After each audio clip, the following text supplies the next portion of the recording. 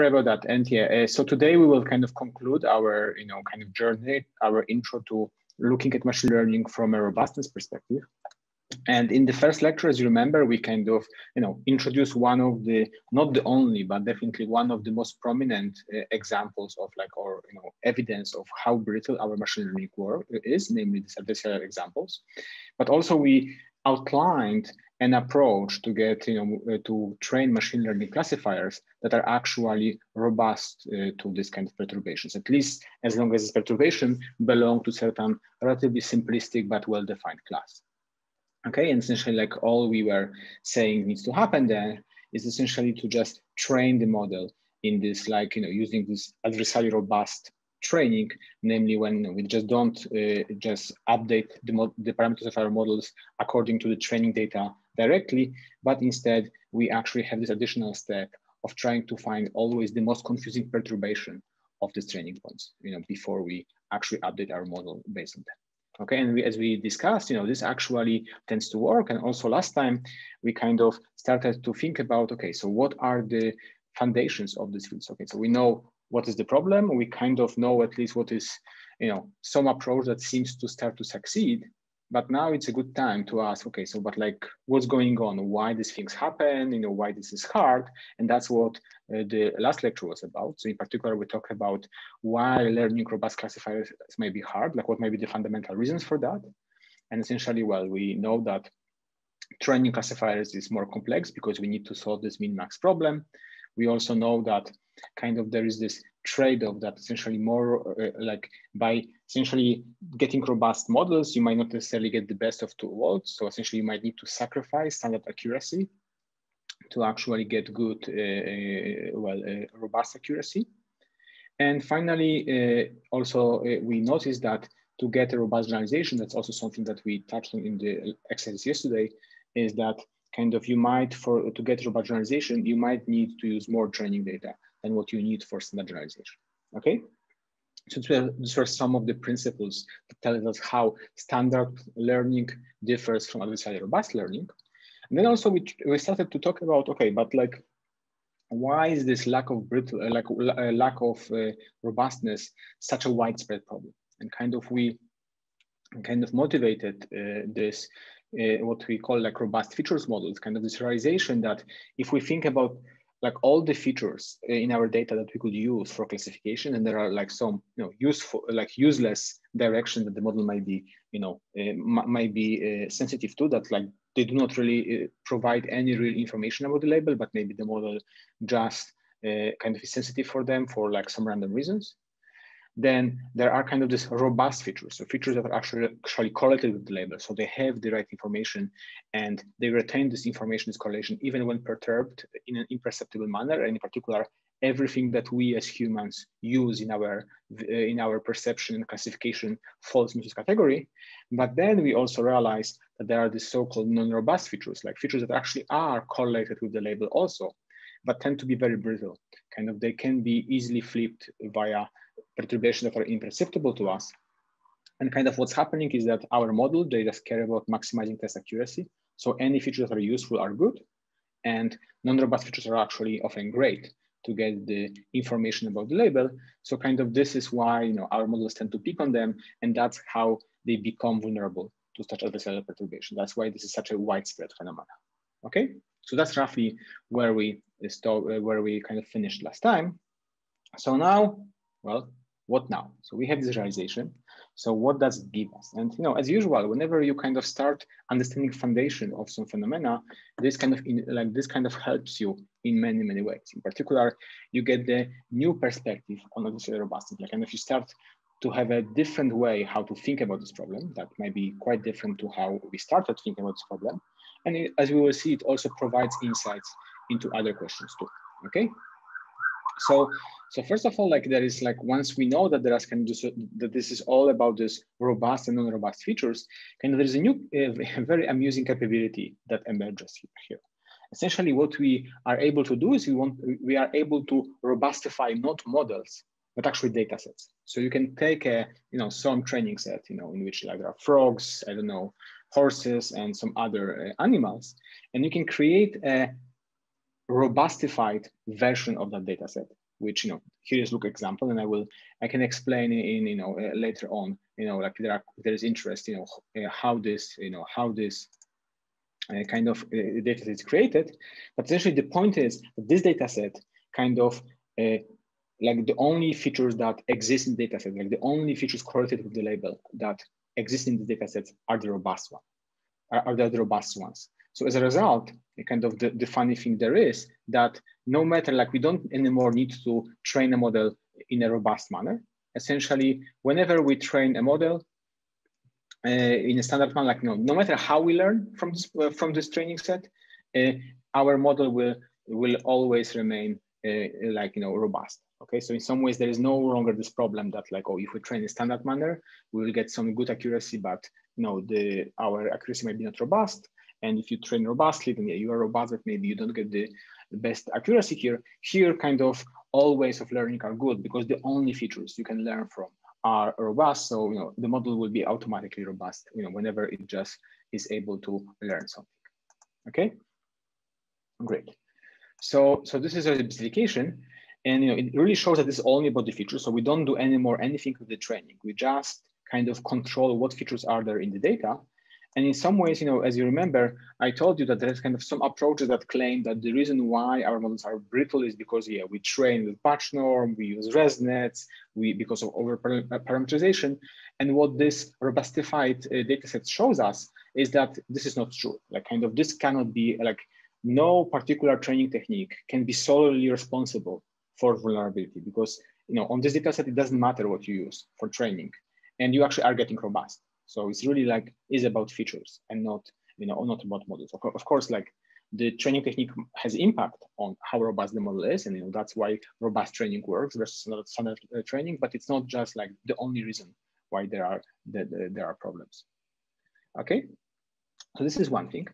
The other kind of interesting perspective is on transferability. So remember, I told you that, like, what is very remarkable about adversarial perturbations is that they tend to, like, transfer between different models. So I find the perturbation that fools a particular model, but I can apply it to other model, like to input of the other model, and it tends to work pretty well.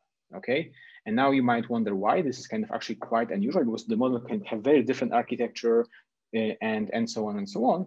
And you might say, like, why there is so much similarity in terms of vulnerability, and now we kind of understand. So essentially, we know that adversarial perturbations, essentially, they correspond to altering these non-robust features in the data. But features are a property of the data set. Model just need to be able to capture them. So essentially, if you have different models, if you have different models, like if there are non-robust features that are useful in the data set, many models will use them, no matter how they work exactly.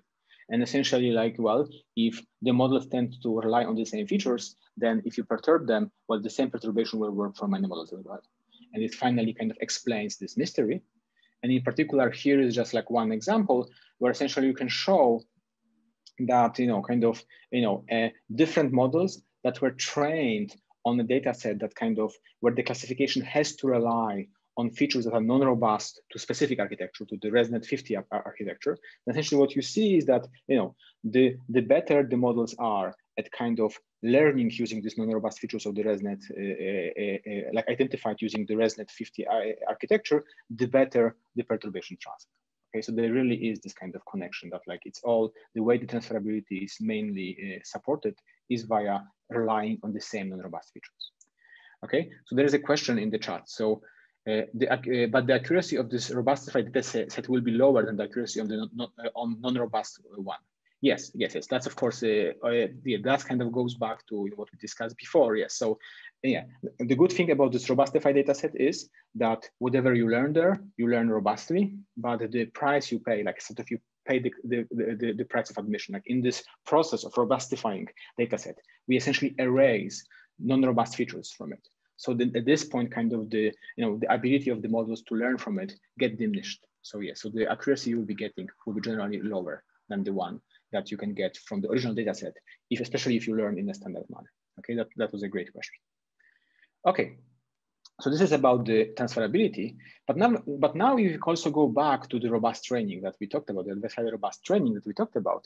And kind of even now, when we understand that this is about, robust versus non-robust features, things start to make sense. So remember, like when we do standard training, standard ERM training, then we kind of minimize this expectation, empirical expectation of the loss. Okay. Now, when you do this robust ERM, so this adversarial training, what we do, we are trying to minimize this expectation of the maximum over the examples. And again, there is some intuition why this is the right thing to do in terms of, in terms of training, but honestly, like again, there is no good intuition why this also helps us generalize into robust manner. But now kind of with this new perspective, it's kind of clear what's going on. Essentially, when you train your model via this robust ERM, what you are really telling the model is that, whatever you use for classification, it should be insensitive to any features that can be flipped using this perturbation. So essentially, it's not only that I tell my model, oh, your prediction should be flat around this particular points. What we really are conveying to the model is that whatever is your decision, like the way you make decisions, it should not involve features that are non-robust with respect to, with respect to a given perturbation class. So in some ways, what you are really communicating to the model is that this, from the point of view of the model, these features are useless because, each time you rely on them, you will get fooled during training. So again, you will always get penalized whenever you try to rely on any of the non-robust features, okay? And since now you are regularizing the features that the model learns, not just behavior around particular examples, this is what is the driver of the robust generalization, because it stops relying on the robust features, on the non-robust features, so it is robust because of that. Can I have a question? Yeah. If you will replace max by expectation, this would, I presume, correspond somehow to data augmentation, right? Yes. So essentially, yes. So data augmentation would be if you kind of did, if this was a random perturbation, like a random perturbation from the set, and it wouldn't work. It doesn't work, right? Okay. So okay, that was my question. Thanks. Yeah. So the reason why, kind of like from optimization point of view, why expectation here doesn't work is that there is just many directions you could take. And if you just take random ones, you will actually never discover the sensitivity of the model to a particular non-robust feature. So essentially, like in some ways, what you are looking for here is finding these non-robust features that actually model pays attention to. And again, finding it at random is essentially impossible. This is a high dimensional distribution. You really need to have this optimization process that drives you towards the right direction. Okay, great. So this is about the role of robust training, but actually, again, I didn't tell you really about this, but there is also, like recently, there is like an emerging a different way of getting robust models. At least like it's a way that works for a very particular type of perturbation, but like whenever it works, it actually works very well. It's called randomized smoothing. And very roughly, I don't want to go into it too much, is that like the way you train your model is you actually use standard ERM training, but you train the model on inputs with a large noise from this perturbation. So essentially, like you just kind of train the model by like very noisy, like by noisy meaning adding a random, not a max, but random perturbation, to your thing. So this is exactly what Shimon asked about, like kind of. So you are in this regime, but the trick there is that essentially, okay, so I didn't write it here, but and the way that you do prediction is essentially you whenever I give you an input, you also, you give me, like I actually generate a bunch of noisy version of this input. Like I also add random perturbations to it. And then I take a majority vote of the prediction of my model over this, over these directions. And kind of this method makes sense because, in some ways you can, this added large noise, again, you are adding a lot of noise, much more than the robustness you actually want to be robust to. And in some ways it overwhelms the signal that, that essentially you could get from non-robust features because you are kind of making them so noisy that, they lose the correlation with the label. And that's again, why you are pushing away the model from being useful for the model and from using this non-robust feature. So kind of in the end, the effect is exactly the same, although the mechanism is very different. And again, there's a lot of details here that kind of make this method, like the good thing about this method is that this is very fast, but the problem is that, it's like, it doesn't work for all perturbations out of the box, or at least, you need a lot of noise to make it work. But like the more noise you increase, your standard accuracy goes down. It's because you are now asking model to classify quite noisy inputs. Okay. Great. And overall, and I think some of you already realize this, in particular, the question today already pinpoint that is the kind of, this also shows that there is this kind of inherent kind of connection of between, like, or trade-off between robustness and data efficiency. Okay, so robust models can only leverage robust features. So even though there are non-robust features that do help with standard generalization, so again, from this point of view, there is no surprise that you need more data to achieve a given accuracy, because again, your efficiency of learning from data goes lower because you kind of constrain the model only to learn in a certain way. And similarly, you will in general, might be getting lower standard accuracy because again, you are crippling your model by just saying, okay, there are things that tell you about the about the correct label, but you are not allowed to use it because they are non-robust features. Okay, and you might say again, this is a big, like this is the big argument against using robustness because again, it's clearly like you are constraining your model and it doesn't get great standard accuracy. But I guess the question I want to leave you with here is just, okay, so well, if your model, the reason why your model is performing well is because it leverages non-robust features, is it actually something you desire? Like again, it might be that there are non-robust features that are actually like some interesting insights into the structure of the problem, okay? And then of course, the ability of the models to identify them and use them is very useful. But like in vision, like if the reason why you think a cat is a cat kind of is something that, well, clearly you as a human will not use because these are non-robust features, then you should be concerned that like this should not be say, oh, that's great, like anything helps. It's kind of, you might say, okay, so clearly the model might be thinking that it's solving the task I wanted to solve, but maybe it is solving some different task. Kind of, even though again, like this different task tends to coincide with what counts as performance in the benchmark I care about. Okay, so that's just something to think about, and we will come back to this question later on. I just want to highlight that there is we found that there is like a simple, nice theoretical setting, just if someone wants to kind of have a bit more rigorous kind of way of building the intuitions. And this kind of corresponds to max likelihood Gaussian classification. So roughly the setup is just the following. Imagine you have just two classes, which like the distribution corresponds to two classes, and there are like two Gaussians. And again, the setting is exactly the same as in the exercises today. So essentially, there's just like, there are two Gaussians with the mean, like, one is centered around the mean and the other is centered around minus that mean. And now let's assume you are in the infinite sample regime. So essentially, so this is not what we analyze in the exercise. We just assume you have infinite number of samples.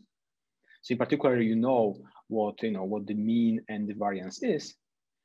And essentially what you want to come up with is just, you want to come up with a classifier that if I give you a new sample from the distribution, so I don't tell you if this is from, like, let's say probability 1/2, it's from the blue distribution, probability 1/2 it's from the red distribution, and I just give you a sample.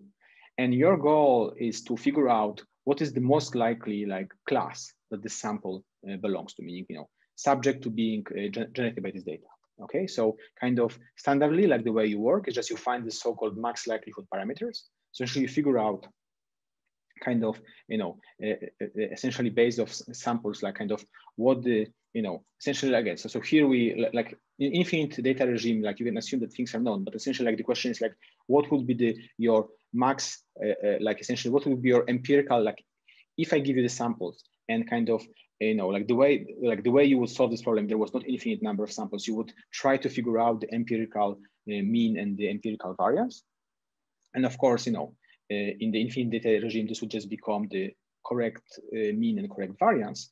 And the way you would do the classification, well, you would do it by just, like the likelihood test. So if you do all the math, essentially once you know exactly what the mu star and sigma star is, then essentially this will be the classifier that is the optimal one. That kind of essentially divides the region into the things that where the samples in this region are more likely to come from the red Gaussian versus the region of the space where the samples are more likely to come from the blue Gaussian. Okay, so that's kind of the very standard, very simple max likelihood Gaussian classification. But now the question is, what happens if you want to do it in a L2, let's say, robust way? Okay, so what I mean by L2 robust way is that like you want to now figure out a max likelihood parameters of the distribution, essentially, but in a situation where you think that the samples, so maybe you have infinite data as well, but the samples that you are seeing might have been perturbed by the adversary. in some kind of, in some way, and kind of you want to come up with like, what is your best guess for, what the actual mean and the actual variance was. Okay, so essentially, like whenever you have a point, like, well, you may be the x is here, but like in reality, it might have came from anywhere in this ball, L2 ball around this point, and you don't know from where exactly, because again, the point was adversarially perturbed. And now, kind of you would like to estimate essentially this mean and variance. So like, following the standard, maximum, like, the classification rule, according to this estimated mean and variance, actually, like, again, it solves the task you want to solve. In some ways, like even despite this adversary, you would like to be able to do as well as possible in terms of figuring out, where, from which class this particular sample you see might be coming from. And of course, the question is now, okay, so once you have this interference of the adversary, like what should be your best estimates for the mean and for the variance? And in particular, notice that like essentially if this, if these Gaussians are too squished, essentially like when kind of this, this corresponding, variance is kind of different from identity variance, when this Gaussians would be just balls, then kind of there's something weird happening, because like when I move a little bit in this direction, kind of it actually is quite a lot of movement from the point of view of data. In some ways, kind of like, if you think about like about moving this direction, then again, from the adversary point of view, they can like move equally well from, in the horizontal direction and in the vertical directions. But kind of from the point of view of data, like moving in this direction has much bigger consequences in terms of likelihood, likelihood of coming from a data set than moving in this direction. And essentially now there will be a distortion that comes out of this.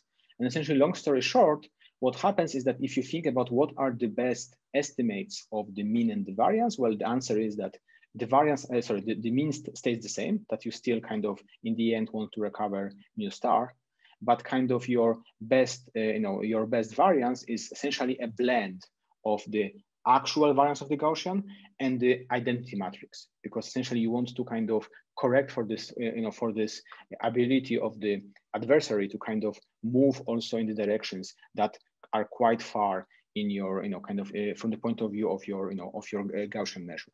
Okay, so just empirically, like if I look at what is my, best classifier for the standard setting when there is no adversary, and you now see about like at what are your estimates of the Gaussians as you kind of the AMOV of noise you want, adversarial noise you want to tolerate grows, we see that kind of, again, here they are like very squashed because that's the kind of the true data, but essentially like as you are figuring out how to do it robustly, you essentially think of Gaussians that are more and more close to being as circles. Okay, and again, just comes from the fact that you want to be able to protect yourself by the adversary fooling you by just, moving in this direction very easily. Okay, which again means a lot if these are your Gaussian likelihoods you are working with, but you don't want them to mean too much. So essentially, that's why kind of you are trying to like twist this classification, region this way. Okay, and there are also some interesting things to observe here. So essentially, like what happens is, again, you can view this direction as corresponding to a non-robust direction, non-robust features. And essentially what happens is that as you want to be more and more robust, your model depends less and less, like starts to ignore this direction more and more. And the other interesting thing is that like you can think about the gradient, like imagine you have a point over here and you say, what is the direction in which we should be moving to kind of to make this point be classified as the point of the other, of the other class, like where should I be going? What is the straightest direction to go there, which will be exactly the gradient of the loss. And you see like currently this gradient of the loss just like takes us somewhere, somewhere kind of actually away. Like, well, it's going in direction of, of the actual, the other class, but not too far. But essentially as we get more and more robust, then essentially these gradients align better with the actual data direction. And again, this actually is a simple model, but this kind of effects is something we also observe on real machine learning models. Kind of the gradient, and we'll talk about it in a moment, the gradients actually align much better with, data meaningful directions in the space. Okay. Okay. Anyway, so this is just like a a little bit of like, glimpse of like some interesting, settings, theoretical setting when you can, prove everything, and it kind of captures some of the key properties of the model. But now what I want to talk about is kind of go back to this realization that we already had, is that you can view kind of robust training and this, insist on robustness as some form of regularization. In particular, you want to say, okay, it's good that the robust models are robust, but actually, like if I forget about trying to look at robustness of the models, like what other properties robust models have that standard models might not have. Okay, in particular, what really happens to the model when we force it to rely on these robust features. And what happens is essentially, and this is kind of one of the key phenomena that we observe, is that essentially this robustness regularization leads to kind of making this, especially the vision models, be more perceptually aligned. Okay, so here is like one example. So essentially, like, people try to figure out, like for a given image, why did the model, make decisions on this image the way it did? So why did it decide that this image should be labeled as a dog? And one very simple way to do it is just looking at the pixel influences, heat maps. Okay, so or saliency maps. So essentially, what you do is just for every pixel, you ask how much changing this pixel alone would influence the decision to classify this dog as a dog. And if you do it, and you kind of, and you color this pixel proportionally to the influence, you will get like kind of, maps like here. So you see, so clearly it focuses on some of the parts of the image that are relevant, but also it kind of depends on stuff that is a bit less relevant. Okay, but like that's what you get. However, if you do the same exercise, but to a robust models, and again, the robust here just means you are robust to the L2 pixel-wise perturbations, then you are getting, influence heat maps like that, which kind of are much, much, much closer aligned to what kind of you would expect if you as a human were asked to kind of paint the pixels accordingly. Okay, and in general, like essentially what we notice is that like if you look at this robust neural networks, so essentially remember that neural networks in general, they have this layer structure. In particular, there is this like last representation structure, kind of like this is this like second to last layer that is called the representation layer, that you can view of like reparameterization of the original data into some nice kind of in some nice way. So what we notice is that essentially for standard models, kind of you can think of this as a fingerprint of data of like, so I input an image here and it kind of computes something. In the end, you can get like some fingerprint of this image. And what happens is that you can easily find, two images that are completely different, but their fingerprints are very close. So the representations are very close together. Okay, so this shows that there are kind of some things that are very different to humans that the model confuses as being essentially the same thing. However, when you do it for robust models, kind of we tried hard to kind of uncover this kind of distinct pairs that kind of, so things that are different to humans, but seem to be the same to the model, and we essentially were unable to find them. So it seems that kind of this, notion of what is similar, from the point of view of the model, seems to be much, much better aligned with what is similar to us humans. Okay, and again, this goes back to the fact that now the features that the model uses are much closer to the features that the human uses. Okay, and this is actually ends up being very useful because you can do a lot of cool things in a simple way with here. So you can kind of start doing feature visualization. You can look for different neurons and figure out what they are sensitive to, and then you discover that they actually can attribute to them some actual meaning that you can understand as a human, like what this neuron corresponds to. For instance, like if you identify a neuron that identifies stripes, existence of stripes in the image, then you can do this kind of cool things when you kind of take an image and you just now ask the model, okay, change this image in a way that makes your stripe detector neuron be more excited, and essentially be activated more. And what you get is essentially like a way to put stripes on the on the animals, okay, by just like doing this kind of very simple primitive. You can also like do like semantic interpolation, essentially like an easy way of like of morphing one object into the other. And again, you do it via standard linear algebra. You just take 2 points, you look at the representation, like the straight line in a representation between them. Essentially, you kind of figure out how to follow this representation line with your model, and that's the images that you get.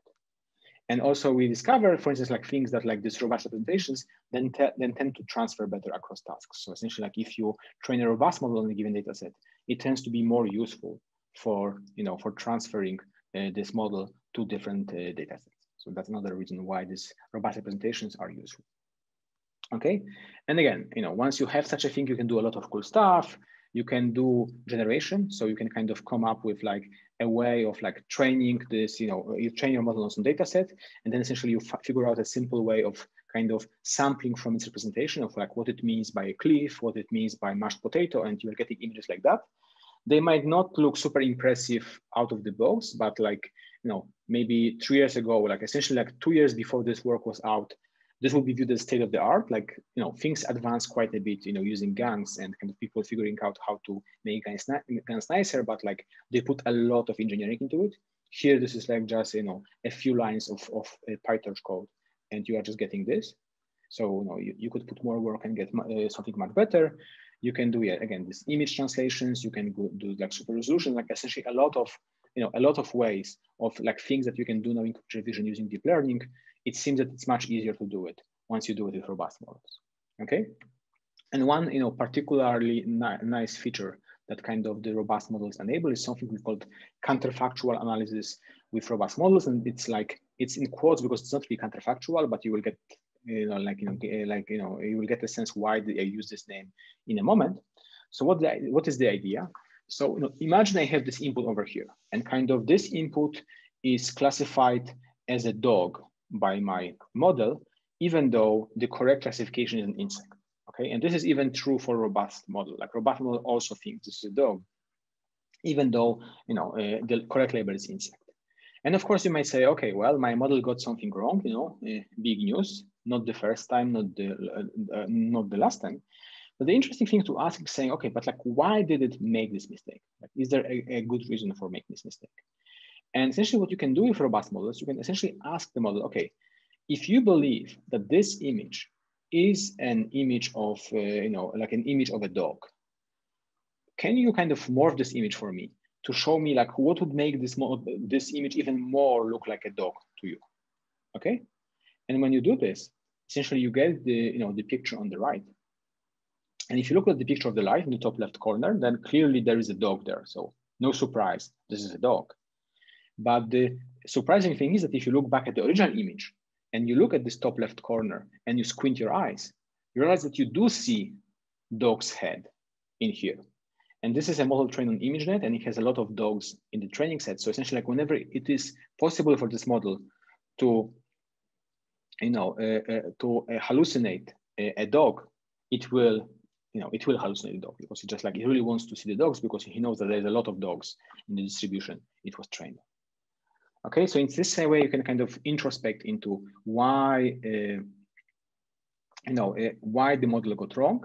And the question is, does this mean that when the robust models are wrong, they are usually more sensibly wrong? Well, definitely more sensibly. I wouldn't say that they're always sensibly wrong. Like I'm sure they are wrong in many other ways as well. But yes, indeed, it seems that the way they kind of fail is a little bit, like less egregious than standard models. And again, this goes back to this intuition of like, if they use the way they make decisions is closer to human perception, then again, also their mistakes will be closer to what human perception can explain. But again, I'm not claiming here that all the things that the robust model does, all the mistakes are actually reasonable.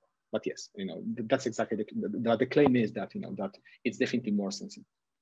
Okay, and kind of this are actually like this is what kind of makes me view the robustness framework not just a framework of making our models more robust to adversarial examples, but really as a way to like have a framework for controlling like what correlations, kind of what features our models rely on. Okay, so again, so of course this is clear implications for adversarial examples, but like even if you don't think that there will be some adversary trying to undermine your classifier by perturbing your inputs, it still is a very useful way of trying to understand, what makes your model tick and how to modify the kind of features that it tends to rely on. Okay, so this is about the robustness as a framework. And the last thing I wanted to discuss in these lectures is something that kind of we don't think too much currently, but I think we should think about like increasingly more, namely the dataset biases. In some ways, like we kind of, okay, I will explain it in a moment what I mean by this. So kind of if you think of the way the current like, supervised machine learning research pipeline looks like, kind of the picture is like this. So we have some data set, okay? And then, we train some model on this data set. And then we evaluate this model on the test set and we look at the accuracy. And then, probably we need to tweak something in the model because we are not happy with the accuracy. And then we test it again. And kind of, this is roughly, the, research and development cycle for how the, supervised ML is done currently, okay? And, when we look at this pipeline, like what are the things that we are usually concerned about here? Well, the first thing is just this kind of classic overfitting, okay? So the worry is that, I am kind of training, I'm training my model on this training set. And, I, of course, end up having, good performance on this training set, but like, how can I ensure that this good performance transfers over to the test set, okay? So in particular, we are worried, okay, maybe the reason why my model is doing so well on training set is that because it memorizes the answers, but it's not learning anything intrinsically useful. And this is kind of what last 40 years of research in machine learning and machine learning theory was about, just trying to understand how can we ensure that this doesn't happen. And I would say that we are having a lot of success in this context so far. The other thing that I think for a longer time, we were not that worried about, because even the first question was already like we still need to struggle with it, is this question of adaptive overfitting. So essentially the question like, because notice that like in this development framework, we kind of build the model, we train the model, we evaluate it. And then based on the result of this evaluation, we kind of refine the model further. And then we keep doing this. So in some ways, you could argue that after the first iteration of the cycle, this test set you are testing on is no longer unseen, because we have seen it in some way. Like essentially we got some feedback that depends on the specific images that were in the test set. So this way, kind of what could happen is that by kind of playing this cycle too many times, we might be actually really overfitting to our test set in this way. Okay, and this is a broader kind of phenomenon in science when people kind of essentially like overfit to the data they have because they want to find some hypothesis that actually works. Okay, and this is kind of the like how this phenomena manifests itself in the context of of this pipeline. Okay, so that's also like something that we need to be worried about, and people are thinking about how to do it properly. But like what I wanted to argue and bring your attention to is that there's actually one more concern that actually I don't think people think too much about. There are some people who think about it, but it's not a mainstream concern. Well, this is changing, but it wasn't definitely recently. And the kind of realization that as much as we like to focus on this whole research pipeline, there's one element of it that we are missing. Namely, the part that we are missing is the fact that actually in the end, what we really want to do is we don't want to just do well on this test set of this data set. What we really want to do is there is some real world task that we actually want to solve. Like we want to train a model that can solve like real world tasks, like object recognition in the wild. And this data set and this whole benchmark was just meant to be just a proxy for this real world task. And the question is, aren't we actually overfitting to the whole way how we try to project this real world task into a benchmark? Like in particular, is our data set a kind of, well, it's clearly every data set will be an imperfect representation of the reality, because kind of reality is way too complex to have any single data set capture it fully. But the question is like, are we not forgetting that this is exactly what's happening? And kind of in some ways, we might be focusing too much on making progress on this benchmark, and the improvement that we are making actually might only pushing us further onto the benchmark, but not on the original task that we actually wanted to pursue. Okay, so this is kind of the question. So how do our data set actually reflect the real world? Okay, so what data set biases do models pick up? Meaning, what kind of idiosyncrasies of the data sets kind of do models kind of latch on, even though those idiosyncrasies are just not completely connected to the real world task we want to solve. Okay, and the question is, of course, like how are these biases introduced in the first place? Like why these idiosyncrasies in the data set are showing up there to begin with? Okay, so just to illustrate a bit better, like what I mean by that, let's say a very simple study. So let's just think about like so-called background bias, essentially the ability of models to kind of depend in their decisions on the background of the object that they are supposed to classify. Okay, so normally when we see such an image, the task is to classify, what is this? And you might think that, okay, if I want to know what is this, then I should only look at that.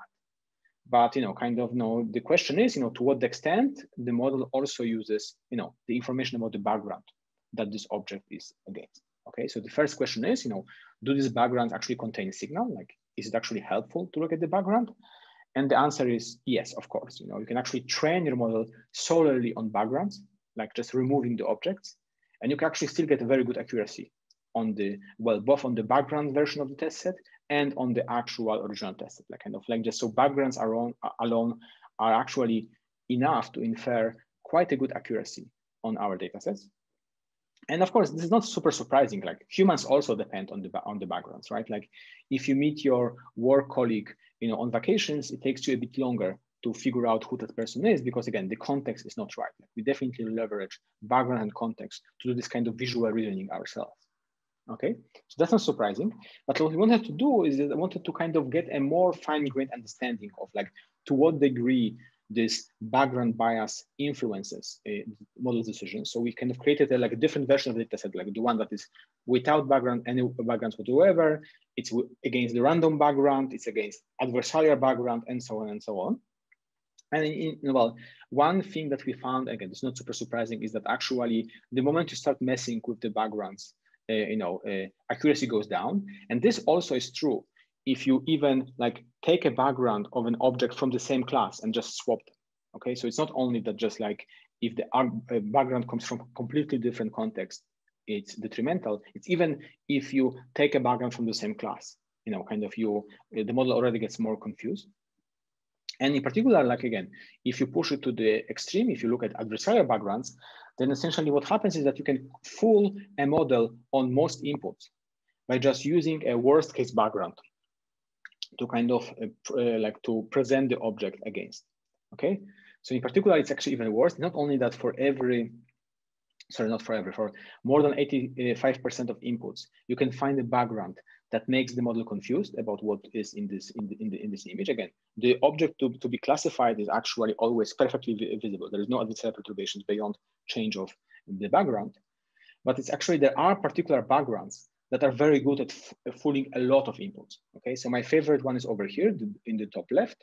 So this is a man, holding something. Of course, we all know what originally he was holding. There was a fish, right? But there is no fish in sight over here. Still, no matter what you put, well, not no matter, but for many of the objects you can put in front or on top of this background, the model still believes this is a fish, even though again, there is, well, beyond water, there is really not much that should be telling you fish. It just, all that the model is really fooled by is this kind of bias that essentially in the data set, whenever there's a fish, there's someone holding it, and kind of it learns that, okay, people present in the picture, in such a pose means this is a fish, because that's what they learn from the data that they have seen.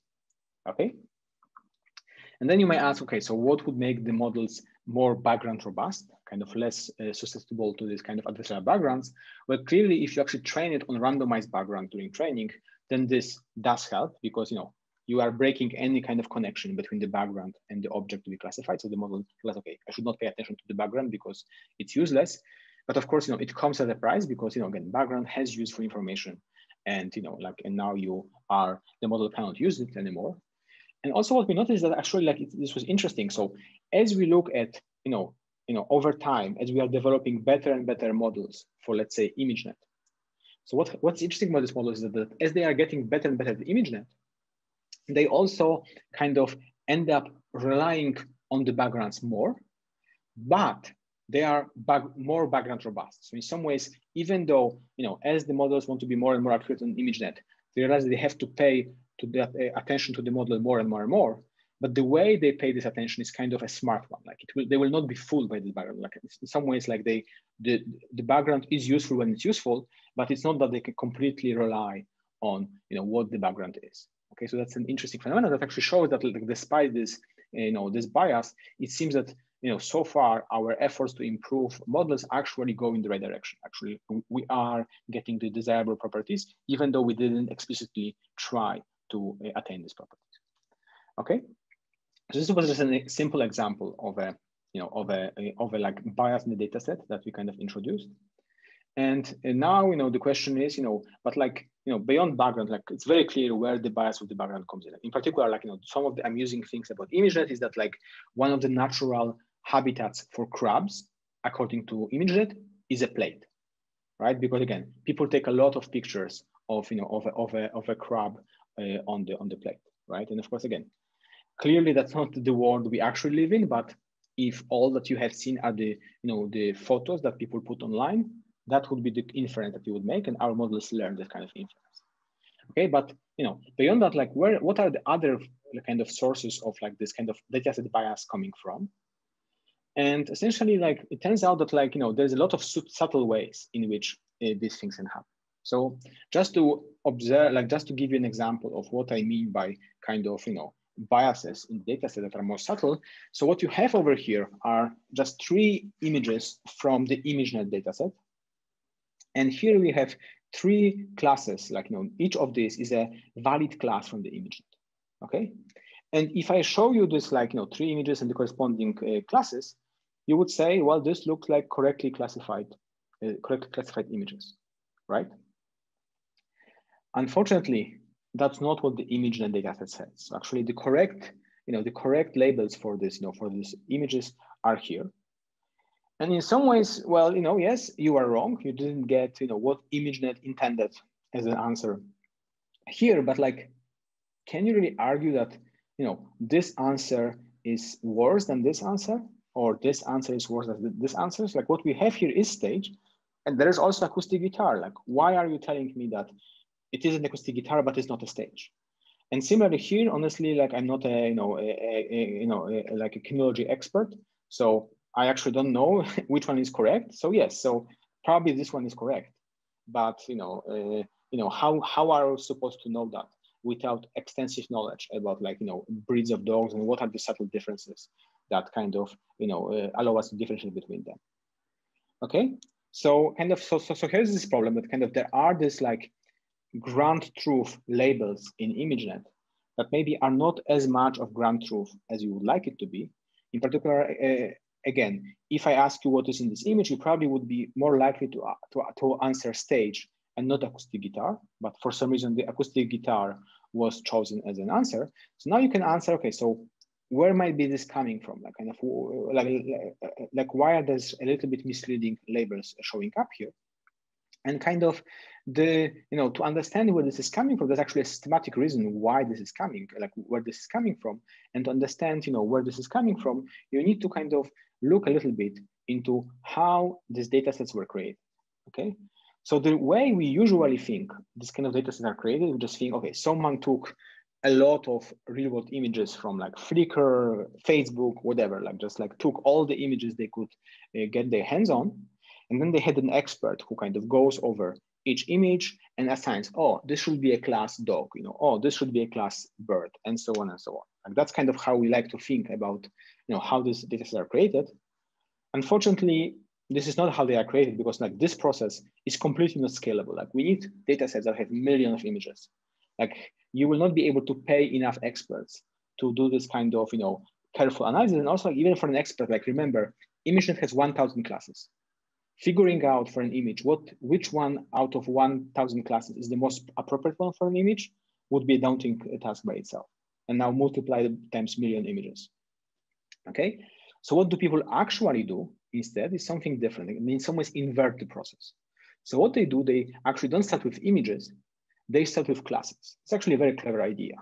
Okay, they decide, okay, so what are the 1,000 classes, let's say, that I want to have in my data set? Then what I go is I just say, oh, I use like essentially image search. And I say, okay, so if I want to now get some images of class golden retriever, I just, enter golden retriever into Flickr, and maybe I look also like a different variation of this name. Maybe I enter it also in different languages, but essentially like, this is how I get the images that I suspect are kind of images of golden retriever. But of course, I'm not sure, like there might be things like here, which clearly are kind of a dog, but not really, definitely not a golden retriever. So I would like to have some additional validation. And that's where kind of the crowdsourced validation is. So how does the crowdsourced validation work? Essentially what we do is essentially we show them an image, okay, that we sourced. And then we say, ask, does this image contain an object of class golden retriever? Yes or no? Remember, this is a yes or no question. So that's easy. So it scales nicely because actually you can badge these questions and so on. So actually you can really just like, kind of verify whether the label is correct with just a few yes, no queries, which are much simpler to answer than just like, choosing the one class out of 1,000. So that's good. But there is a big problem with that way of doing it.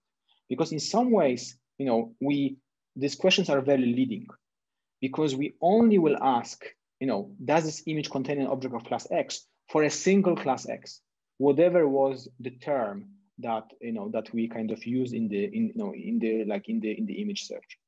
So essentially, like, and the person we ask, they're not even aware that there could be any other classes. They just know, well, is there a golden retriever in this picture? Yes or no. That's all that they are answering. This is a very leading question because, now kind of if you go back to, if you go back over here, well, if I get asked, is there an acoustic guitar in this image? I, of course, will say yes. Even though if you ask me what is in this image, I would probably, answer a stage. Okay. So kind of these leading questions are really a problem. And similar is here is, if you ask me, what is here? And if you ask me, is this a church? I would say, sure, this looks like a church. But if you ask me what is here, then I would say maybe monastery, maybe church, I don't know, right? Kind of you would have a bit more nuanced answer. Okay, but that's not what's happening. And so this could be a problem. Now the question is like how much of a problem this is. And of course, to answer that well, you first need to get the right data. You actually need to get detailed annotations of what is in the image, and you need to use humans from here. So ideally what you would like to do, you would like to kind of show an image to a human, and you would like to ask them, okay, first of all, ask, classify each object in this image. So allow for a possibility that there is more than one object in the image and kind of give me a classification for them. And also, I don't only want to have like one class per image, I would like to give me all the classes that you think are likely to actually be correct for the given object, right? And, that's what you would like to do, but of course that's infeasible at scale because that's exactly the reason why, we had to resort to this different way of annotating to begin with. But then kind of we realized there is a way of kind of trying to do something different. So what we do is we just want to, so clearly asking people to name every object and assign it to one of the class, like one of the 1,000 classes is too much. But maybe there is a way of narrowing down the set of classes that we ask the humans to consider. So, and what we do essentially, we just like take a bunch of ImageNet models and we look at the top 5 predictions they have for images. And we only kind of present the humans with some this narrowed down pool of classes that are even plausible for this image according to our different models. Okay, so essentially like in the end, what they get is kind of something like this. And they can kind of, maybe for this image, these are the only classes that seem plausible. And then we ask, okay, so, essentially essentially we ask them like how many objects there is, which one do you think is the main object? And kind of what are the classes that are valid for this one, okay? So in the end, kind of what we are able to get from this is this very detailed annotations when you say, okay, the main object is battle cap, there is actually 2 objects. And again, for the first object, this is the only class that we think fits. But for the second object, we have like these 2 classes that actually like, either of them, or like we get some like, fraction of answers, but like we get some feeling that, okay, there's more than one class that this object could correspond to. Sorry, this is actually like, yeah. What is EFT? EFT is a type of lizard. So essentially like this is also like, this is also like a valid answer. Like again, this is exactly this kind of, subtle thing that get missed. Okay. So essentially like this is actually kind of nice because you can view it as like bootstrapping the original image annotations, and kind of we take another pass and we kind of clean them up further. So we kind of like just first, like you can view the image annotations, original ones as just the first pass. And now we kind of are trying to kind of, bootstrap them to get even a better labeling. And I think this will be a useful primitive for other contexts as well. But now question is like, what did we find?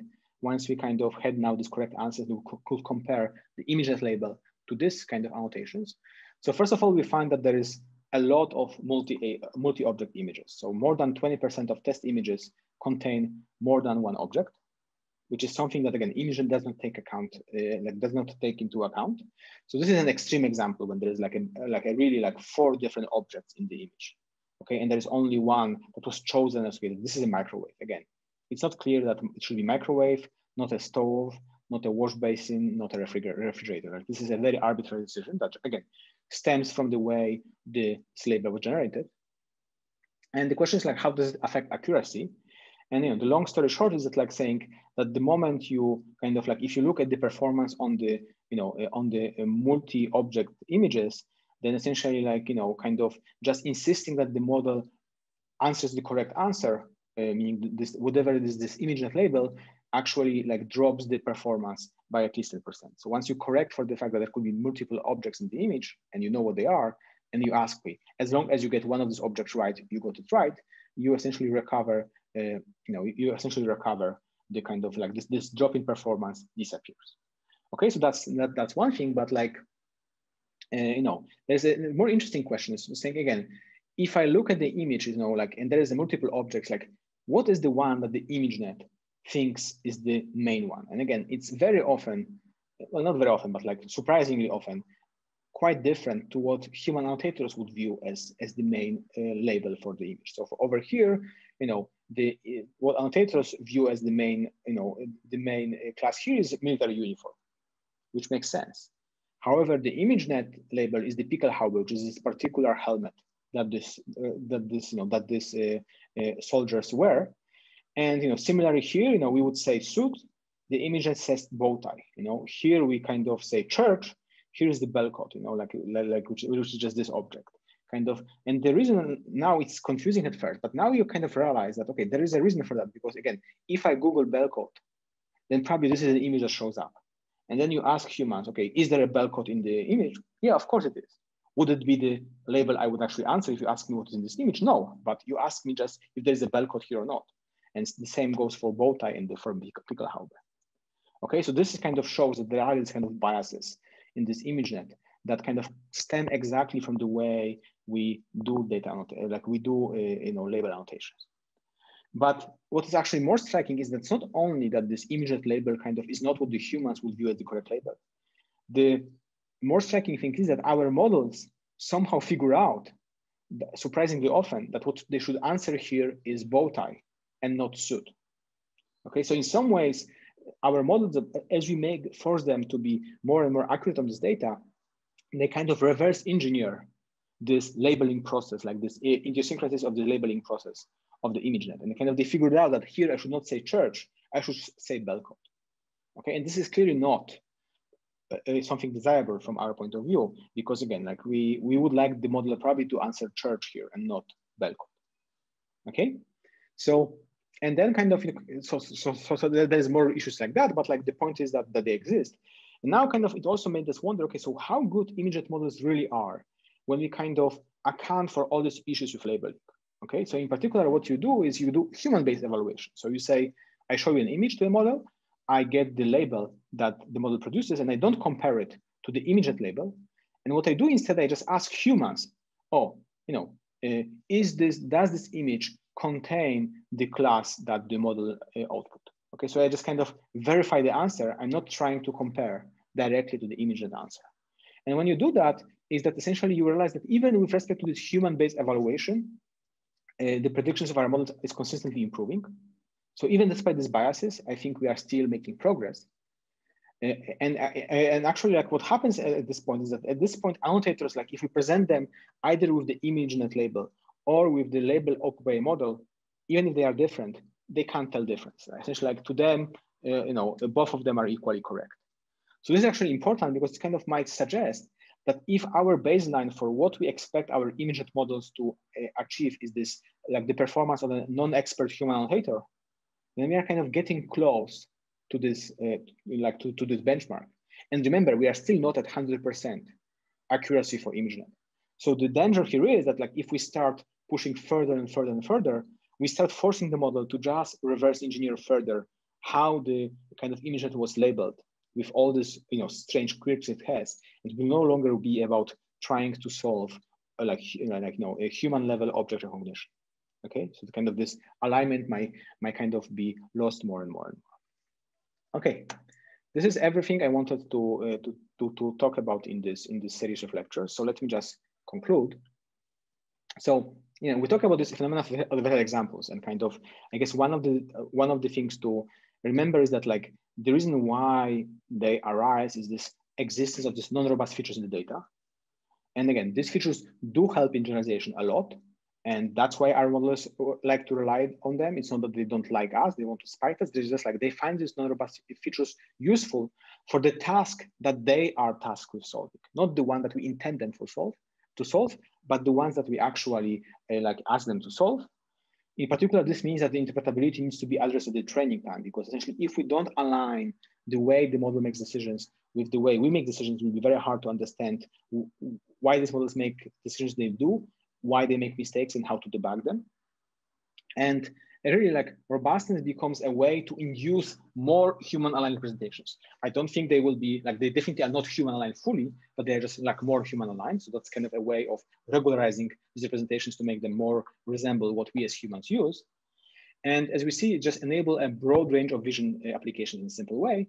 And also, like, this is a, they support finding this kind of simple counterfactuals in quotes that I talked about earlier. And in general, kind of what models do and do not learn is not always clear. Again, just the fact that the model gets good accuracy on the image doesn't mean that it actually got all the concepts right the way we would like them to do. And in particular, these models are affected by biases of the world, and and the ones introduced by the way we kind of prepare the data for our and source our data for our data sets. So this is kind of the summary of the findings from the lectures. And we talk about this like robustness perspective. And again, when you work on robustness, you really like your first instinct is just to think about these adversaries trying to undermine your prediction. But I really think that this is not about that. Like, I think the robustness is really about really understanding how and what our models learn. Like, kind of it forces us to really like confront this question. So again, the question is like, what is the right notion of generalization? Like, what does it really mean to generalize? Like, clearly just the accuracy on the test set is not the right measure. It misses a lot of very important aspects of learning. What features do you want our models to use? Because clearly, like, it's not that any features are good. Like, some features are better than the others for different reasons. And how much do we value this like human alignment interpretability? Like, it may be clear that you might need to lose something in performance to get things be human aligned and interpretable. Are we willing to pay this price? When are we willing to pay this price? What is the process here? This is the question we actually need to consciously confront. So in general, to me, this adversarial robustness is just a general framework, not just for making our model resistant to adversarial perturbations, but actually like a framework for feature engineering, kind of way of making our models kind of use features that we actually like and can work with. So I hope that that's the way you think about this framework as well. And yeah, I will stop now. I'm happy to stay just for a few minutes to answer some questions. And yeah, thank you very much. And then we'll have exercises today in half an hour. Thank you very much. So there's a question. Yes, do you know of any work being done in the context of robust reinforcement learning, especially exploring phenomena qualitatively different from the supervised setting? So I know there is some work, like, people try to study, well, definitely like, much of the reinforcement work in the robotic setting involves vision. So clearly, like anything that I said, like relies to that. There are also this question, like essentially there are attacks that show that, like, for Atari games, that you can kind of, show that like small changes to the input of the model completely derail it. There's also, there are also works on, at least I was talking to people, I'm not sure these are publications yet, but it's that like kind of like trying to get robustness of the policy that you learn, kind of like imagine that you kind of get a bit of adversarial noise into like, and kind of to, but like so definitely there are work that just says, okay, my goal is like, imagine, well, imagine I want to do something in the robotic setting, and imagine kind of that I want to design an object that not only like that necessarily fools my visual recognition system, but actually makes me do a policy like essentially like the internal policy transition that that normally you would not like to make. Essentially, like how to manipulate the policy transitions that the model does. So clearly, like some of these things are kind of are present there. I wouldn't say that this is yet fully explored space though.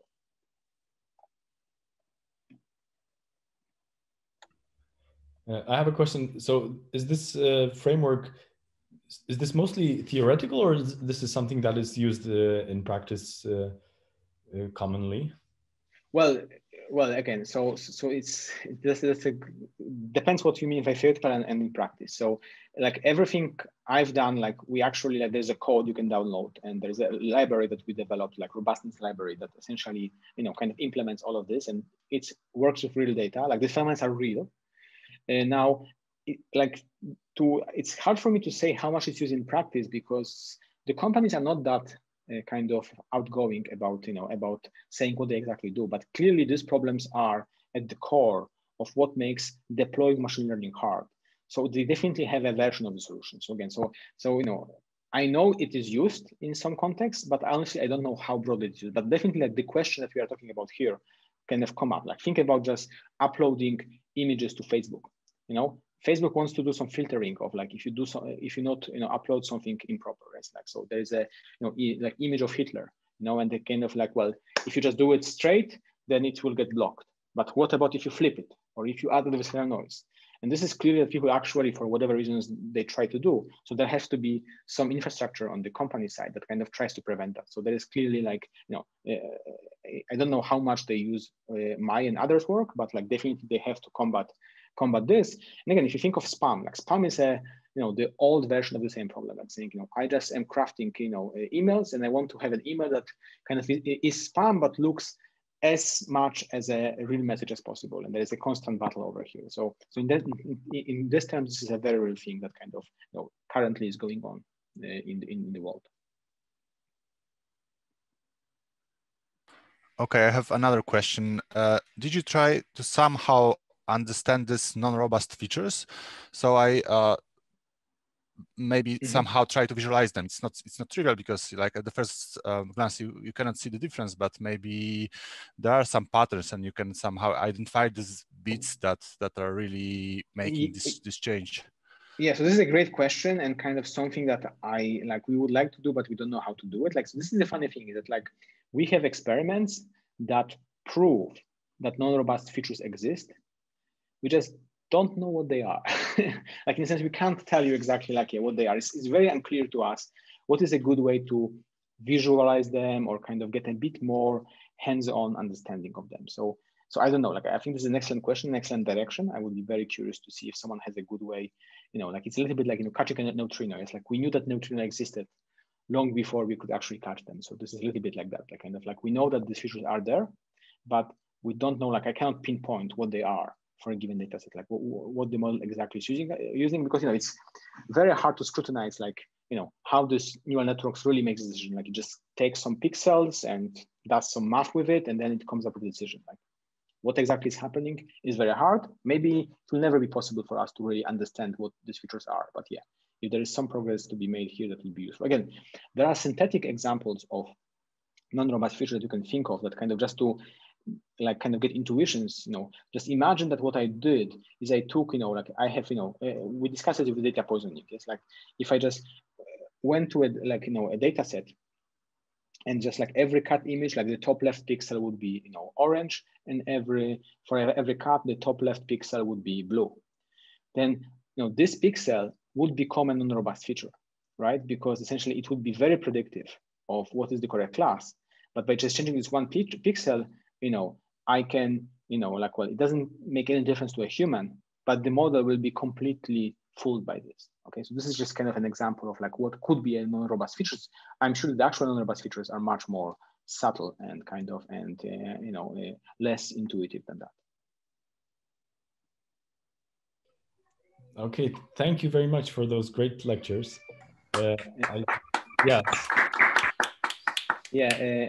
Thank you. And again, there are exercises that Piotr and Maciej will lead. And yeah, thank you. I hope you enjoy the lectures. Bye.